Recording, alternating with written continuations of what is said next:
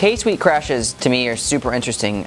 Number one, there's an unlathed bell which gives you more musicality, darker tone, cooler decay. You know, they go from a 16 to a 20, and each one has a varying personality. Like, I'm not a small cymbal guy, but down to the 16's, really cool little explosion of a cymbal. It sounds like a large, dark, dirty splash.